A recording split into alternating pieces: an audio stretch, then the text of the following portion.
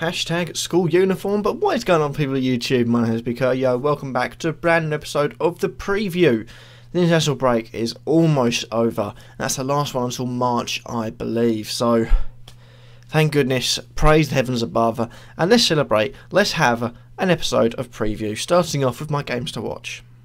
Now, I've already recorded this once, but my microphone messed up and did, if you follow me on Twitter, a thing I posted quite a while back where it just speeds up and sounds like when you rewind like an old VHS, something like that. And yeah, so if I sound fed up, it's because I'm repeating myself for a second time. Starting off though, Man United versus Arsenal. Games to watch, reason, Wenger, Mourinho. Need I say more? Next up, Southampton versus Liverpool. A team, going away to the B team. Need I say more? Spurs versus West Ham. Two teams that have been relatively poor recently. I think Spurs are, haven't won in quite a while and are looking rather down despite being unbeaten. So, big game for both of them. Finally, Middlesbrough versus Chelsea. Middlesbrough have a goal in them, but Chelsea, unfortunately, will not let that happen and are known to score quite a few goals whenever they play. So, scary stuff for Middlesbrough fans. Moving on though, we've got the goalkeepers, and I started off exactly the same two goalkeepers I said last week. Tom Heaton comes in first. Now Burnley, strangely, didn't make many saves. He didn't make many saves at all in Burnley's game this week, despite them having quite a fantastic game week in the game week 11. But I bring Heaton in, simple reason. I'm looking at the team he's playing, and it's West Brom. I can't see many goals in that, and I can see him making a few decent saves as well. So Heaton's definitely my top bet for this game week and future game weeks as well, might I add. Then we've got T-Bone Kurtyoy, the man, the myth, the 5 clean sheets in a row. Need I mention more? Jack Butland, bit of a risk. He has come back from an injury, or he's coming back from an injury. I'm not sure if he's going to start this coming game week, but if not, look to the future. He's definitely worth bringing in. £4.7 million. If he stays that way when he starts playing again, he'll definitely be squeezed into my team. And Aurelio Gomez. Watford have been okay. If you get rid of the 6-1 demolition job Liverpool did on them, they've been okay. Go back to 5 at the back, and I feel like I could get a clean sheet against what is a struggling away side Leicester seems to put out every week. Away week, that is. Moving on to tip of the week.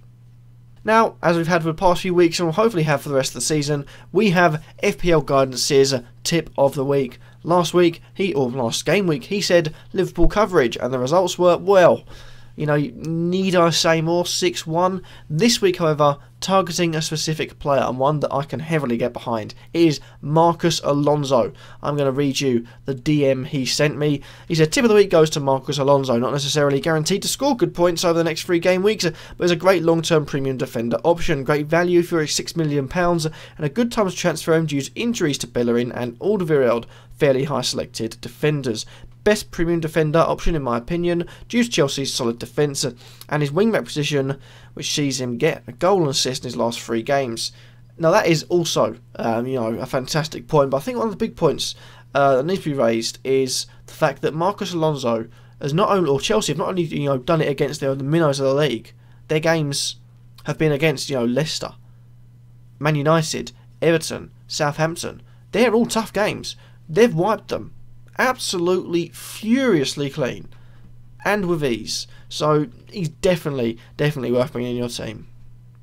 Just realised how furiously I said that. Do apologise, like I said, I'm recording this twice. Moving on though to the defenders. First defender, before it was on there before I even got the tip of the week, is Marcos Alonso, so don't think I need to say anything more except he's a good option, £6 million. Then we've got Daryl Janmaat. I did mention Watford have got a sneaky chance of getting a clean sheet. Daryl Janmaat's got a sneaky chance of getting more than a clean sheet with potential bonus points, assists and goals. I think it's definitely worth a gamble. Then, as I almost, have a little bit of a burping fit in my mouth. That's a really weird word. Anyway, Eric Peters for Stoke is £4.5 million and well worth bringing in. Simple reason, game he's got this week against Bournemouth. They've been struggling, I feel, in the last few game weeks. They may have got a few points here or there, but I feel like, especially in the last game week, they struggled a lot. And definitely, I think a Stoke defender is worth bringing in, but Peters is my pick of the bunch. Then we've got Kyle Walker. Now, Spurs against West Ham, it's a difficult one to bring in a Spurs defender, but I feel like Kyle Walker's definitely the one you should bring in, if not any Spurs defender, because I feel like they will get a clean sheet against West Ham. They've been poor away from home of West Ham, and I think Spurs have got enough in them to keep a clean sheet. I think they've got the most clean sheets this season, and that'll be set to continue. Then we've got Matt Loughton. Now, a strange one, I have to admit, but like I say, it could go either way against West Brom on Monday night, and I feel like it will go the way of Burnley, and I think it'll be a clean sheet for them, so I stuck Loughton in there. And finally, Van Aanholt. Now, clean sheets have not been Sunderland's thing this season. In fact, I don't think they've even got one. But Patrick Van Aanholt, in 2 of Sunderland's home games this season, against rather, relegation-threatened opposition in Middlesbrough and West Brom, he's grabbed a goal in each of them. I'm looking at Sunderland's fixture list, and it's Hull. A relegation-threatened Hull. 3rd goal? I hate to tempt fate, but he very well could be. Moving on to midfielders, we've probably used a lot of time, so I'm going to try and go through these quick. We've got Pedro of Chelsea. I would have put Hazard in there, quite clearly, but Hazard isn't 100% on FPL, so not put him in, at least not at the time I'm recording this, by the way. Pedro comes in £7.2 million. He's the alternative to Hazard, and actually has a decent record in the last few games. I feel like in the last few game weeks he's grabbed quite a few assists, quite a few goals, quite a few decent performances, and I think that'll be set to continue with Chelsea just looking, at the moment, dare I say it, invincible. Then we've got another player on exactly the same price, £7.2 million, is Adam Lallana. Now, he's really reimagined himself under Jurgen Klopp. So has Coutinho, Firmino, Mane's found a new role, so has Wijnaldum, so has Henderson. The list goes on. He's really transformed Liverpool in the season he's had to work with them. Lallana's a real good bet. Cheaper than the others and probably not likely to score points than the others, but definitely worth a bet. If you've got the money, go for the front three of Coutinho, Firmino or Mane. One of them three will be sure to score more points more often. Then we've got Snodgrass. Now, he is vital to Hull. He's probably their best player and the player that's got highest chance of scoring points for them. He single-handedly won them the game with a goal and assist against Southampton, and Hull going to need it. A big performance if they're going to beat Sunderland this coming game week. Then we've got Balassi of Everton, £6.1 million. He links up nicely with Lukaku. I think they've combined for quite a few goals this season. Everton face a struggling Swansea who like to concede goals, so that one looks a given. Then we've got Ramadan Sobhi of Stoke. Now, Stoke, I feel like they're starting to perform now, and with the chances of Butland being in this week, they'll look much more sturdy, and there's that. But Sobhi's a risk, but I don't know if he's going to play. Looks like Nautovic, sorry, as I almost cough again. Looks to be back. I think Shaqiri could be back, so I don't know if he's going to play or not. And lastly, Gudmundsson. He's a real big risk, especially like Loughton. He's a big risk, but I feel like £5.1 million, he's definitely worth a gamble on. And lastly, we've got the attackers. Starting off, Romelu Lukaku, £9.8 million. He is quite a good striker, I'd say. Quite a good striker. He's got pace, he's got strength, he can shoot. That's all you need, really, isn't it? He can also head the ball. And, he's been in tremendous form this season. Got 7 goals already. I feel like he could add to his tally against Swansea. Then we've got Jermaine Defoe, another striker who I did tip at the start of the season to do good things, even at £7 million. And, needless to say, he has done well. And I think he's definitely one to watch this week. Hull and Sunderland both like to concede goals. Could be an absolute goal fest. But I do think, you've got Defoe. Got to be on the score sheet this coming game week. Then we've got Vokes.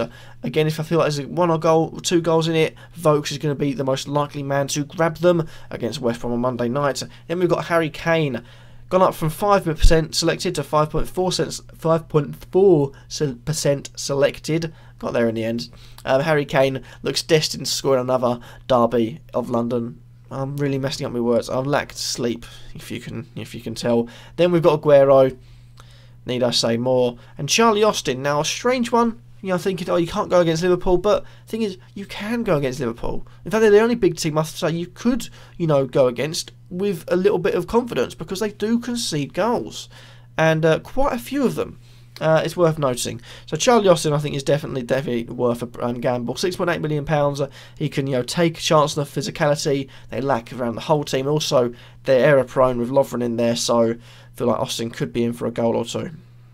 But that is that for this video. Hopefully you have enjoyed it. So like, comment, subscribe, and let me know who out of the players I've picked are you going to bring in. Are you going to bring in the tip of the week? Because I do say Marcus Alonso is definitely looking like a fantastic prospect for FPL owners. Or have I missed anyone? Let me know in the comment section down below. And also any dilemmas, let me know in the comment section down below. And a quick thing, whilst I've been whilst I've been gone, I've fixed my PC for a bit, although I did think that until I recorded this and my microphone spazzed up. So problems keep on rising. That's why I was gone. I had a lot of problems with my PC. I fixed quite a few of them, but there are still problems to be fixed. But I'll try my hardest. Thank you all for watching. Hopefully you've enjoyed. Have a good game week, and peace.